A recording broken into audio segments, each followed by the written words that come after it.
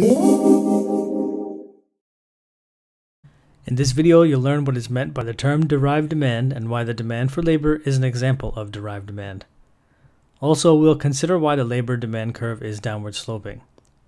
The demand for labor is derived from the demand for the good or service that labor is producing. Derived demand simply means that demand for a resource is the direct result of the demand for the firm's output.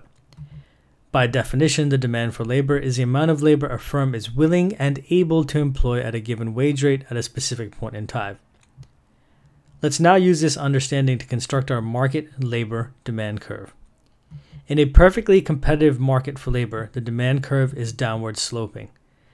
There is an inverse relationship between wages and the quantity of labor employed. This is because firms would prefer to employ more labor at lower wage rates and less labor at higher wage rates. This can be demonstrated by the fall in wages from W1 to W2, resulting in an increase in the quantity of labor demanded from Q1 to Q2. If we hold all other costs and revenues constant, a fall in the price of labor would increase the profitability of firms. Thus, firms would employ more labor at lower wage rates than higher wage rates.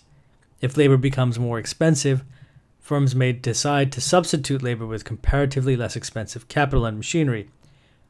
Also consider what happens as firms expand output. They're adding additional units of labor to fixed amounts of capital and thus experience diminishing returns at some point. Therefore, they would not be willing to pay high wage rates to increasing units of labor. In the same way, consumers would pay less as their utility diminishes over time. Firms receive diminishing returns from additional units of labor and thus would only be willing to employ more labor at lower wage rates. By now, you should have a better understanding of the concept of derived demand. Also, you should have a grasp of why the demand curve for labor is downward sloping.